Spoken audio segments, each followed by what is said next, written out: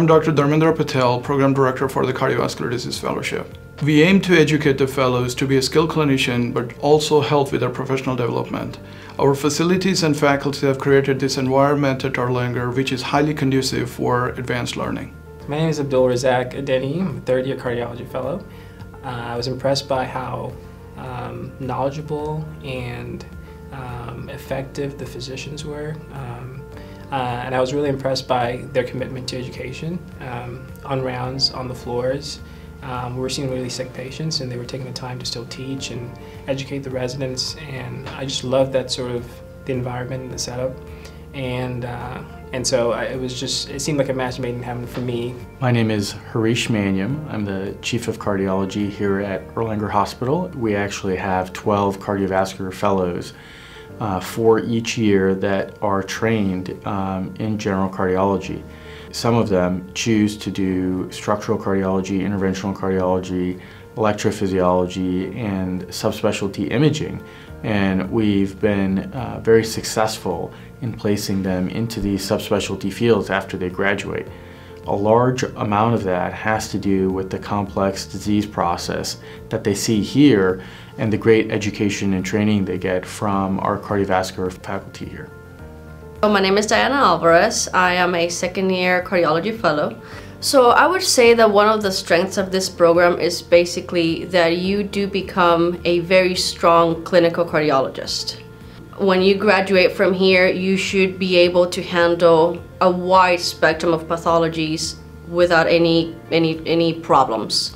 We get plenty of exposure here. My name is Rafay. I am currently the Chief Cardiology Fellow at UT Erlanger. A lot of things drew me to the program, especially during my interview about 3 years ago. You know, first and foremost, what I gauge during residency and what I'm gauging during fellowship is how well you can approach the attendings.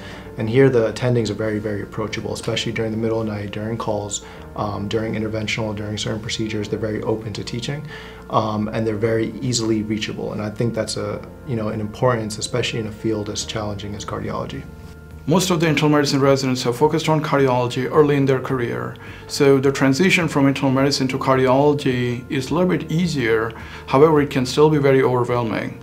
Keeping this in mind, our program is structured such that it allows a very easier transition from internal medicine to cardiology. The steps includes taking no calls at night during first 2 months of fellowship, no inpatient cardiology early on, special training in hands-on echocardiography, and also the bootcamp series of lectures which prepares them for rigors of night calls as well as the inpatient cardiology. My name is Joseph Pendley. I grew up in Chattanooga. I'm a second-year cardiology fellow.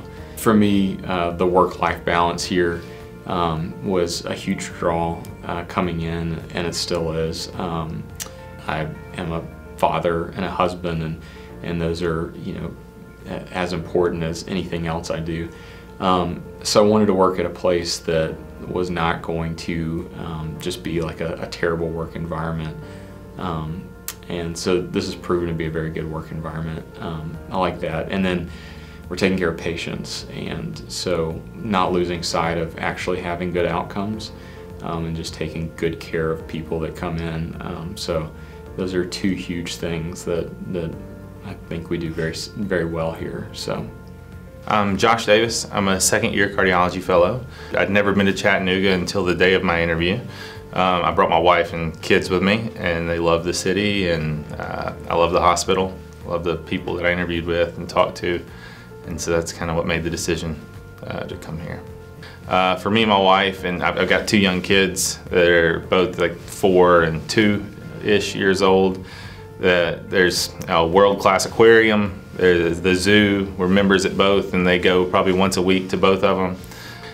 For our family, we know we get out and hike. We hiked 2.5 miles up Lookout Mountain this past Sunday, and it's beautiful weather, and there's just a ton of stuff to do. And the river, there's mountains, river, lakes, there's something for everybody here, and I feel like it's nice to be able to stay active and get out and do things.